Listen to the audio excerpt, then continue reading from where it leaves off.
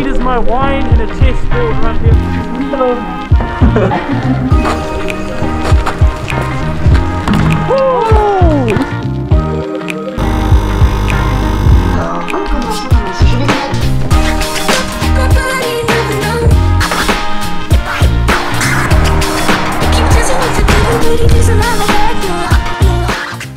This is my first time using an espresso machine.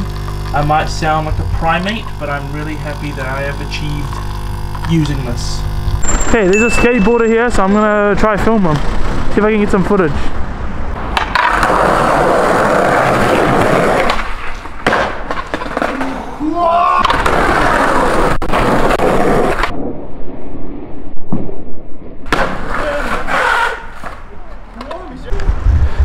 Alright, I just filmed this skateboarder. He just literally landed it right behind us as we left.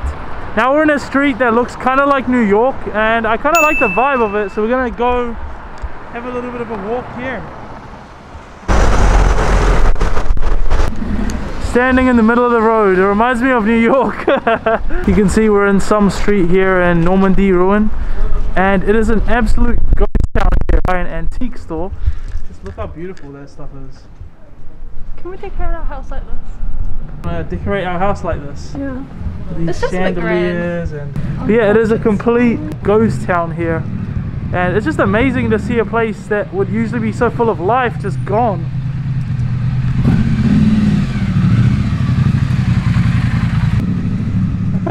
I say that as a guy comes around with his loud ass vibe.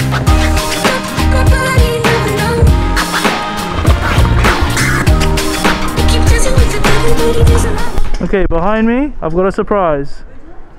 Boom! That's a colossal, huge church. That's probably the biggest church I've seen besides Montmartre. Actually, it might be big. I hope you guys can see how big this is. It's huge.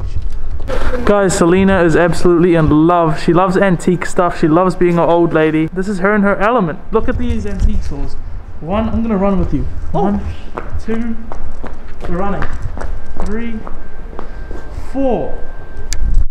And there's more everywhere. There's so many antique stores here, and she is absolutely loving it.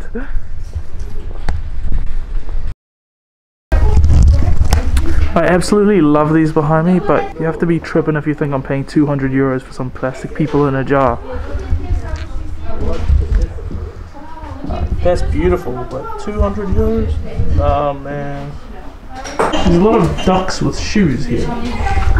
It's a New York duck. It's a Timberland duck. Hello. It's really hard to fit in here.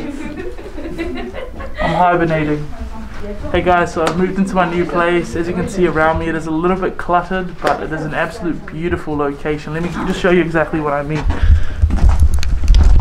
Yeah, so you can see there's a little bit of things in my way, but I have an amazing view of the city, people walking around, and then yeah, full 360 view around me, guys. Yeah, so I bought this. I promise I bought it. It's all mine. Yeah.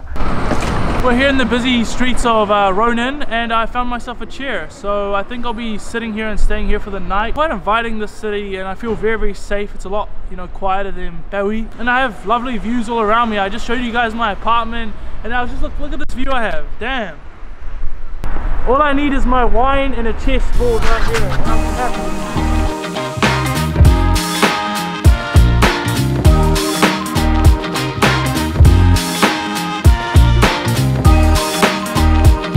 Imagine being in the US or being in any other country and being like, oh yo, I'm just gonna pull up to the park and this is your view.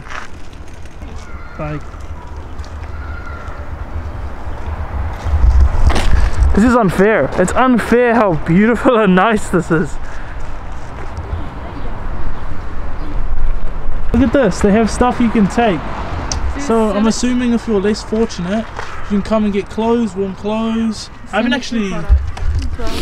actually seen one homeless person so far in Rouen. I'm not saying they don't exist, I just haven't seen it personally, but damn, they take good care of each other. I mean, mentally, my mental health would be peak if I could come play some ping pong and then go to church right after and then go play ball over there. It's just very, very beautiful. Oh, by the way, you always need to feed your brain. So if I need to feed my brain, boom. Oh, what the f, how do you open it? You know, you need to feed your brain, so you come here and, you know, somehow open this. Here you go. And boom, grab any book you want. So you're physically happy, mentally happy, and spiritually happy, baby.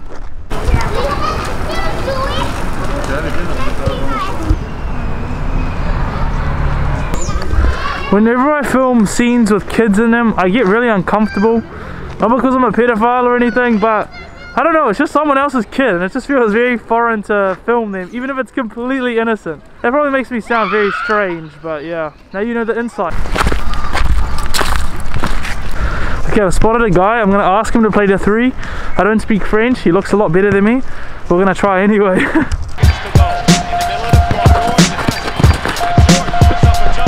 Nope. Kobe. Nope.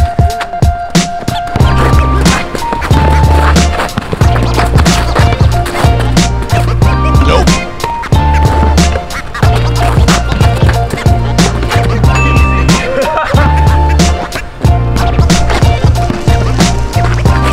Kobe.